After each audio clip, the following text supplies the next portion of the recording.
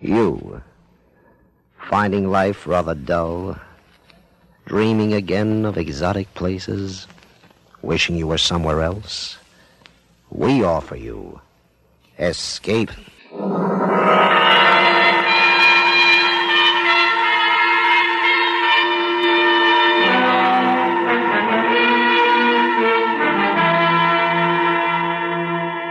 Escape with us now to the outer limits of space and the terrifying experiences of four men who penetrated it, as Ray Bradbury, famous science fiction writer, tells it in his gripping story, The Earthman.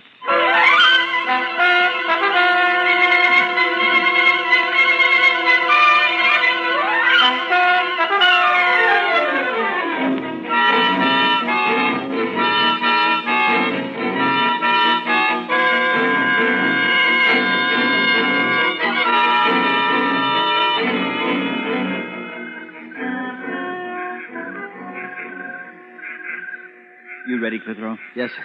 Communication number 1. Mission accomplished. Yes, sir. You better make sure you pause after that.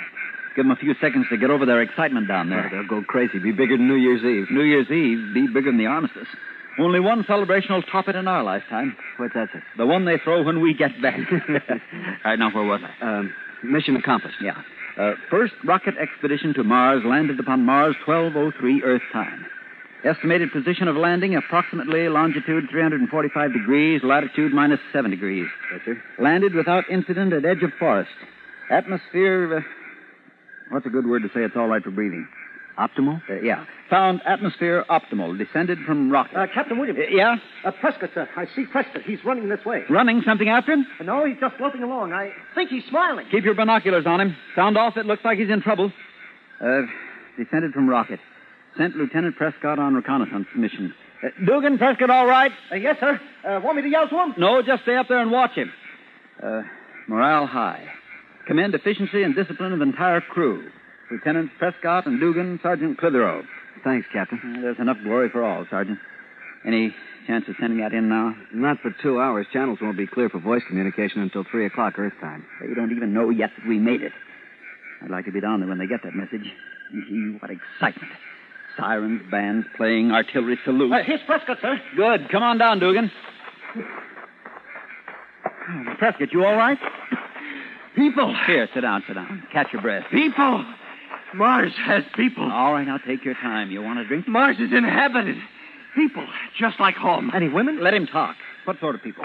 Ordinary-looking people. Men, women, kids. Hostile? I don't think so. I came down a road, a country road, followed it at right angle into a paved highway. Yeah? Before I could decide whether to go right or left, I heard a buzzing sort of sound. I ducked behind a bush. Vehicle rolled past. One wheel must have a gyroscopic balancer of some sort. Yeah. Inside was a man and a woman. What'd they look like? Just like us. Hair, eyes, nose, mouth, body, clothes, everything. Mars inhabited. Wait till they hear that down there. Well, after it passed, I followed it. I came to a hill, and when I got to the top, there it was, a little town. Buildings, streets, just like home. And then I hurried back here. People. And just like home, huh? Yeah. You suppose they're really friendly? Well, I don't see why not. You heard what he said. Civilization up here resembles the one down there. What would they do on Earth if Martians came down and established contact? They'd make a pretty big thing out of it. The people up here will probably treat us the same way. Even so, we're not going to take any chances. We'll be armed. We're going into town? Right. As soon as we camouflage the rocket. All right, start cutting some of those branches and gathering leaves. Cover it up good. I don't want anybody monkeying around while we're gone. Right. We can't be gone long, Captain. Channel's open at 3. We'll be back by then, if everything goes well. Oh, can you imagine their reaction when they see us? Come on, man, make it fast!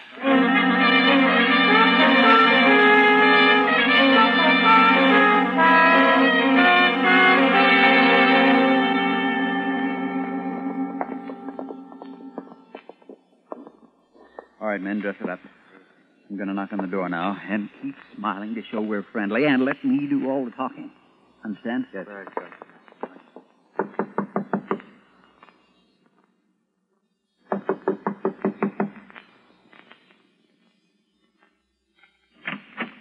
Yes, what do you want? You speak English. I speak what I speak. What do you want? Martian speaks English. We're from Earth. I'm Captain Williams, commander of the first expedition to Mars. And you are the first Martian we've met. Martian? what I mean to say is you live on the fourth planet from the sun, correct? Well, everybody knows that. Well, we're from Earth. Where? It's never been done before. What hasn't? How is it you speak such good English? I'm not speaking, I'm thinking. Telepathy. Now, what is it you want? We're from Earth. From Earth. Some other time, Mac. I got my own problem. How do you like that?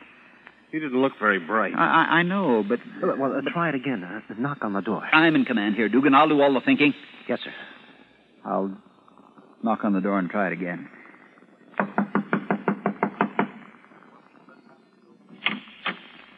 Yes? Oh, excuse me, ma'am. Was that your husband I was just talking to? Yes. He shut the door so quick I never got a chance to Oh, explain. I'm sorry, but he is busy. Can I help you? Are you, strangers in town? I'll say we are. We're from Earth. Earth? The planet Earth. Maybe you have a different name for it. The third in order from the sun. We came in a rocket. Almost 60 million miles through Don't come space. near me. I just want to shake hands. You and your husband are the first people on this planet we've Don't seen. come near me. You don't understand. We're from Earth. We came in a rocket. We came in a rocket. And we...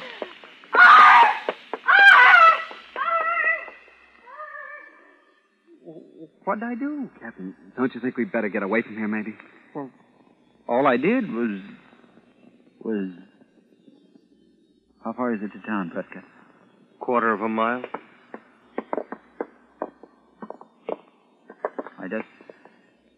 I just wanted to shake hands. What was it that scared it?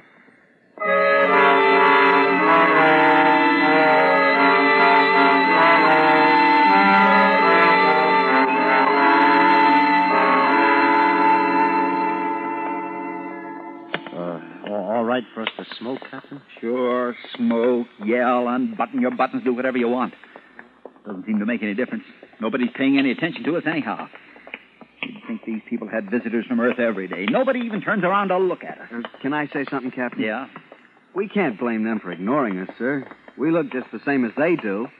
For all they know, we're just a few Martians ambling through the town square. We ought to take a chance and try telling someone else. We've told 3 of them already. Back at that farmhouse, the man ignored us and the woman screamed and ran away. And that girl we told fainted. Captain, looks like a bar or a soda fountain in here. Would it be all right if we went in and had something to drink? Well, why not?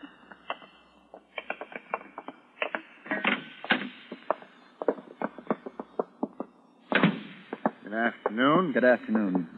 Could we get something to drink here? Got some nice fruit, Crystal.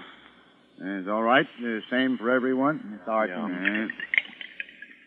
I don't think I've ever seen you fellows around. You strangers? We're from Earth. Where? Earth. Third planet from the sun. Oh, clumsy of me. Earth, huh? Well, what do you know? You mean you understand what I'm trying to tell you? Sure. That we're the first men from Earth ever to reach Mars, that it's never been done before? That we came 60 million miles in a rocket? Sure. 60 million, huh? Rocket, you say? Well, I'm proud to make your acquaintance. I'm Captain Williams. This is Lieutenant Prescott, Sergeant Clitheroe, and Lieutenant Dugan. Well, I'm honored. I'm honored. You mind if I bring my son in to meet you? This is an occasion. Sure. Bring him in. Son, come in here. Rocket, eh? All the way by rocket. Say now. You understand what we went through, the chances we took. Sure. Why, you're real heroes. Let me shake hands again. You call me, Doc? Son, these men are from Earth. From Earth. Understand? Yes, Pop. We're the first men from Earth ever to reach Mars. Isn't that wonderful, son? Think of it. It's wonderful. Go tell everyone. You don't mind if he tells people, do you? Mine. I should say not. Oh, we'd like him to. As many as possible. Go ahead, son. Hurry. Think of it, all the way from Earth. There were times in there when I didn't think we'd make it, I can tell you. Hey, I'll bet there were. Turbine conked out when we hit the stratosphere, and I began to sweat the big drop. I can imagine. Turbine, it's pretty serious. Well, even before we left, we were told we only had about 1 chance in 3 of making it. Hey, I don't see where you found the courage. We didn't even know what we'd find when we got here. You see, it's never been done before. Never. Let me shake your hand again. Lots of men were killed trying, but they never succeeded. What an honor for our little town. You're the first to know, really. The very first. Oh? Your name will go down in history in all the school books with ours. Yes, and the monuments on both planets. Hey, what is your name? Hey, wait a minute. Hold on. What's up, Skipper? Outside. All those people. Looks like the whole town. Why, they must have heard the news, the glorious news from my son. Yes, they've come to welcome you. Hey, hold your fire, men. Welcome us. It doesn't sound like they've come to welcome us. Why, that's the man we first spoke to, the one whose wife got scared. Gentlemen, please don't shoot. There must be some mistake. I'll just ask them why they're behaving in such a... Here, come back here. Come back here, you old... Come back here. Ran out on us. What do you make of that? Captain, I don't understand this, and I don't like it. Dugan, the back way out. See if it's clear. Prescott, you fire when I say fire, not before. Lower your gun. They're all around us, Captain. We'll make a break for it. 1 volley at my command. Captain Williams. Yeah? Look, there's a little guy out there giving them all what for. They're starting to disperse. Let me see. Clear this square immediately. Immediately, I say. Go on now. Go on, all of you. Go on home. He's coming in. Now, I'll do all the talking. Put your guns away, but stay on your toes. Dugan, let's keep our eye on the back, huh? Gentlemen, may I apologize for the unforgivable actions of my fellow townspeople. They've acted barbarously. Barbarously. We didn't do a thing. We were as friendly as we could be. Well, they're ignorant, just ignorant. No reverence for science, none whatever. We're from Earth. Did they tell you? Oh, yes. A great honor, sir. This is without a doubt the most memorable moment of my life. As a man of science, I greet you. What have we done to make them so hostile? Oh, no, please, put it out of your thoughts. They're dolts, idiots. Simply because 2 women were stupid enough to be frightened. My apologies, my sincere apologies. Believe me, sir, I would never have forgiven them if they had harmed so much as a hair of your head. It's scientific marvel, and they would do you harm. It's unforgivable. Oh, we're wasting time. The members of the Institute are waiting. Institute? The Institute of Science. We have sole jurisdiction in such matters. The members have already been informed and are eagerly awaiting your appearance. It will cause a sensation. Well, that's a little more like it. This way, if you please. I have transportation waiting. And have no fear of these rustics. You're in my care now. I'm Captain Williams, sir. Who are you? I'm president of the Institute. My name is Dr. Boo. This way, gentlemen. This way.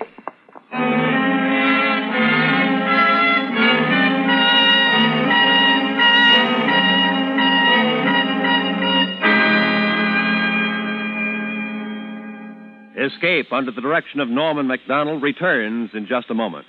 How the gambling machine works, the far-reaching effect of legal and illegal gambling, domination of entire areas by racketeers. That's this week's topic on The Nation's Nightmare, tomorrow night on CBS. And now, back to Escape.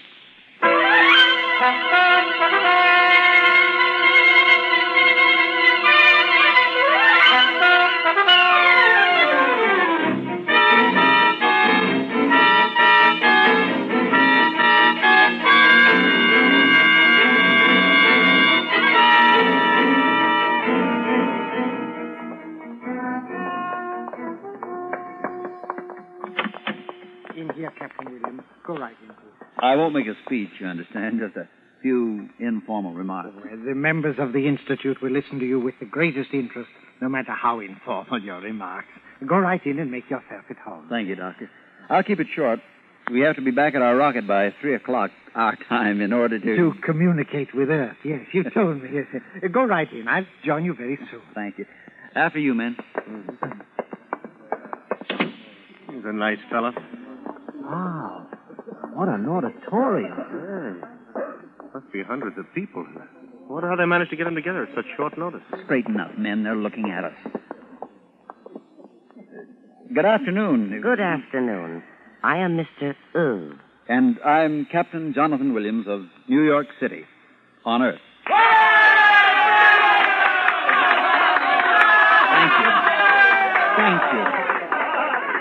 Thank you, one and all, on behalf of myself and my crew. Thank you. Well, it's good to see another man from Earth. I am from Earth also.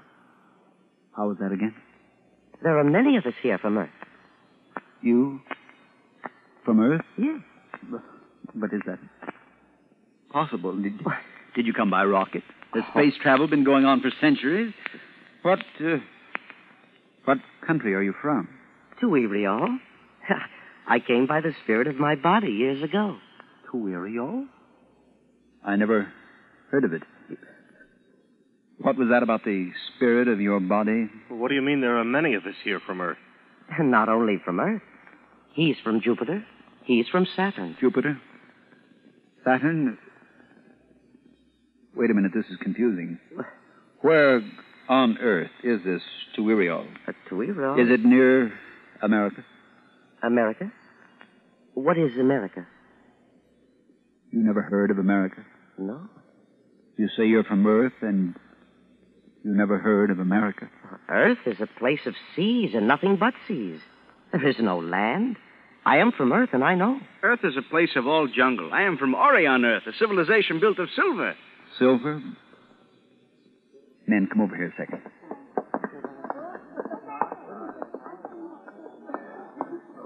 You realize what this is? What, sir? This is no celebration.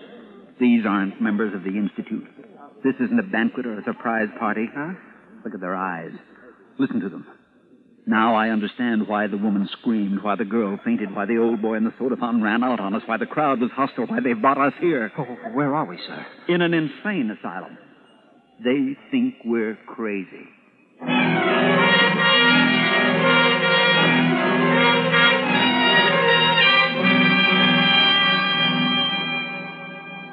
Clitheroe, try the door again. I just tried it, Captain. It's still locked. Go right in, gentlemen. The members of the Institute will listen to you with the greatest interest, no matter how informal your remarks. I'll bet they've been listening, all right. I'll bet they've had us under observation ever since we entered this building. Captain, look. What? You ought to take a look. That woman who said she was from Earth, too. A blue flame is coming out of her mouth and then turning into the shape of a small naked child. You think that's something? I've been watching one of them change into a crystal pillar and then into a golden statue and then into a staff of cedar and then back into a woman again. Never saw anything like that. Magicians. No, not magicians. Those are hallucinations. They pass their insanity over into us, and we see their hallucinations, too. Telepathy, autosuggestion, and telepathy. Well, look, Captain. If hallucinations can appear this real to us, to anyone, if hallucinations are catching and almost believable, it's no wonder they took us for psychotics. If that woman can produce little blue fire children and that one can change into a pillar, how natural if normal Martians think we can produce our rocket ship with our minds. I've been thinking along those lines, too. If someone came up to you on Earth and said he was from Mars, just came in by rocket, wouldn't you think he was crazy? I would. Heaven help me, I would. What time is it? 2:35. Those channels open in 25 minutes. Where's that doctor? Where's that doctor? I said, where's that doctor? I'm here, Captain. I demand our release. I demand an apology for this outrage. My government will certainly hear of this. All the governments of Earth will hear of it. I shall tell them of the indignities heaped upon their representatives. Yes, of course. Don't humor me!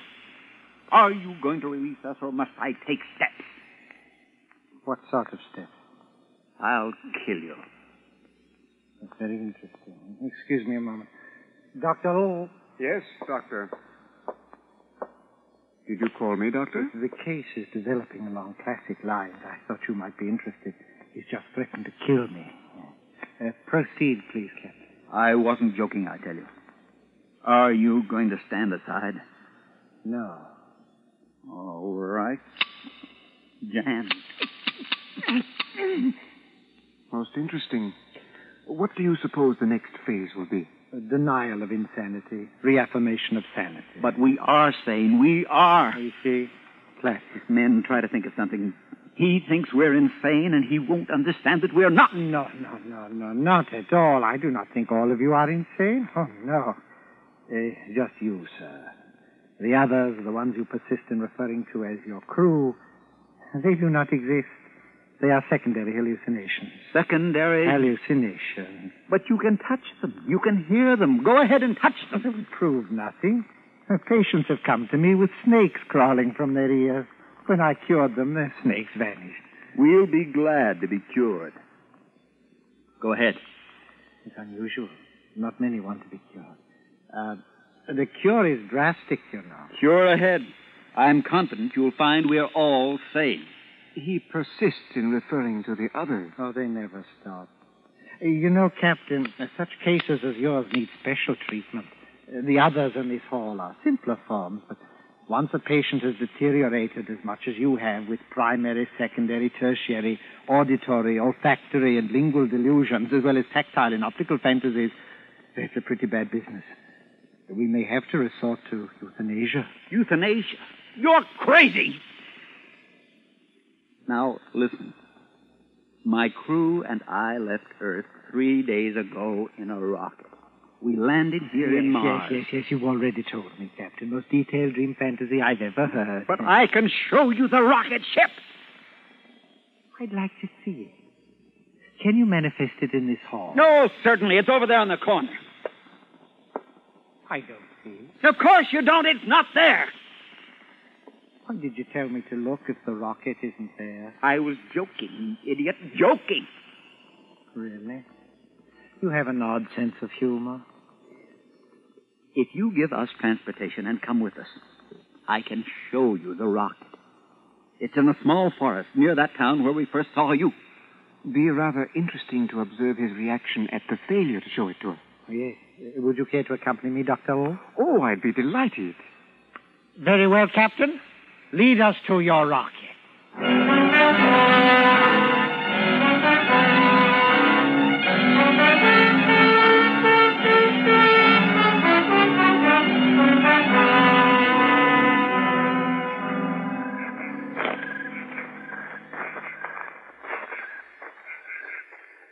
Here it is.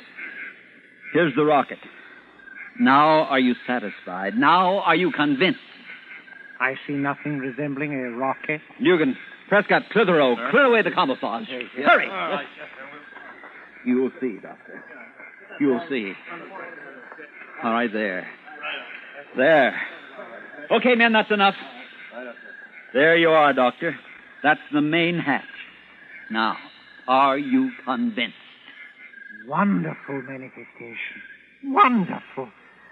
But like the manifestation of your gun when you threatened to kill me, they're completely unreal and non-functional. Say, I've been thinking about why your gun jammed, Captain. I think it's a change in atmosphere. I suppose he allows his hallucinatory companion to offer the rational because the reality is too painful for him to offer it himself. Yes, precisely, Doctor. It's a rocket.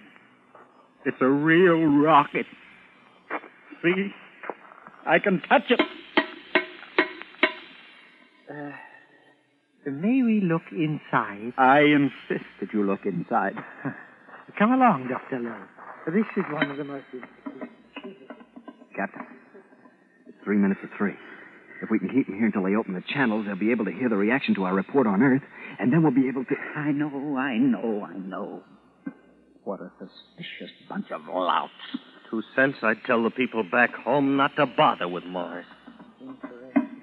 Fascinating. I've never seen anything like it. All right, now do you believe? Why, this is the most incredible example of sensual hallucination and hypnotic suggestion I've ever encountered.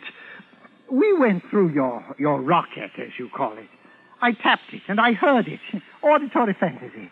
I smelled it. Olfactory hallucination induced by sensual telepathy. I could even taste it. Lingual fantasy. Allow me to shake your hand, sir, and congratulate you. You are a psychotic genius. You have done the most complete job by the task of projecting your psychotic image life into the mind of another via telepathy, and keeping the hallucinations from becoming sensually weaker is almost impossible. Those people in the house usually concentrate on visuals, or at the most visual and auditory fantasies combined. But you, Captain, have balanced the whole conglomeration. Your insanity is beautifully complete. My insanity? Yes. What a lovely insanity. Metal, rubber, foods, clothing, fuel, nuts, bolts, 10,000 separate items we've checked on your vessel, sir. Never have we seen such a complexity. Why, there were even shadows under the bunks and under everything. Such a concentration of will. Let me embrace you, sir. I write this into my greatest monograph. I'll speak of it at the Martian Institute next month. Doctor, he's incurable, of course. Of course. You poor, wonderful man. You'll be much happier dead. What? Have you any last words? Wait, no, don't you. Oh, you poor, sad creature. I'm afraid you are far beyond any psychiatric therapy. You're an incurable case. No.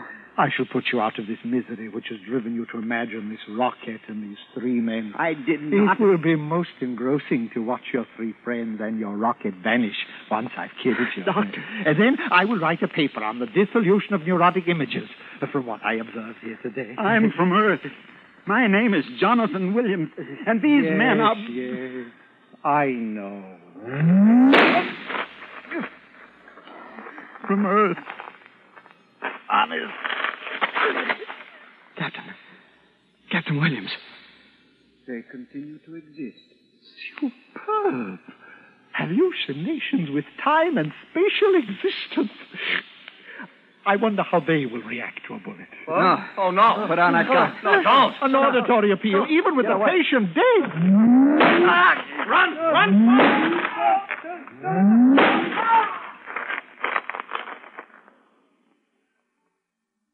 They still exist. And so does the rocket. Phenomenal. Such persistence of the psychosis. First time I've ever observed it post-mortem. But it will fade. It will all fade. Interesting, wasn't it? Well, shall we be returning to the Institute? I should like you to explain certain aspects of the case to the members of my department. Oh, gladly, my boy, gladly. You see, this patient...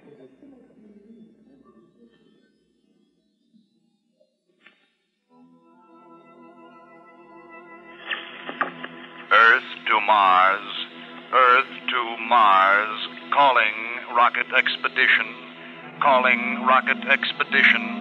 Do you read me?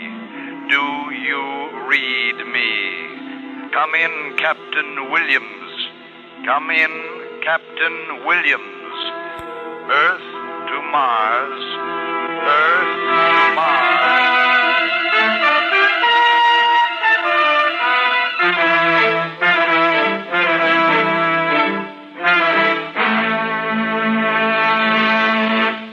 Under the direction of Norman MacDonald, Escape has brought you The Earthman by Ray Bradbury, especially adapted for Escape by Walter Newman, starring Parley Bear with Harry Bartell, Hans Conried, Larry Dobkin, and Lou Krugman. Featured in the cast were John Daner, Sidney Miller, Georgia Ellis, Jack Crucian, and Byron Kane. The special music for Escape is composed and conducted by Leith Stevens.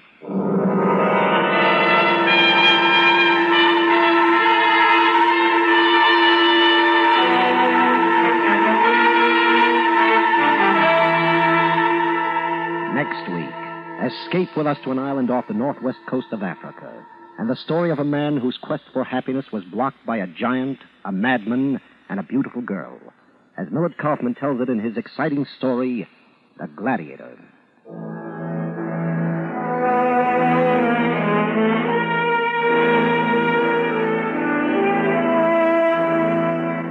There's all fun each and every weekday when most of these same stations bring you CBS Radio's Arthur Godfrey Time. This is Roy Rowan speaking.